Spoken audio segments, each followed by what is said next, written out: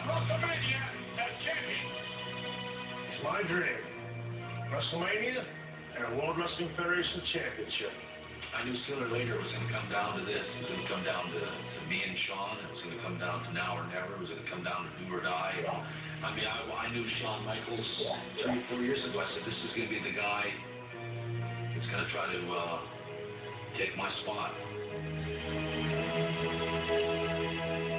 I put a lot of time in, you know, and I'm thankful for it. I have to pay my dues and all that other stuff, but, I mean, I can't give up. This is a hard-man match. You'll be wrestling for 60 minutes. The man who wins the most decisions will be declared the World Wrestling Federation champion.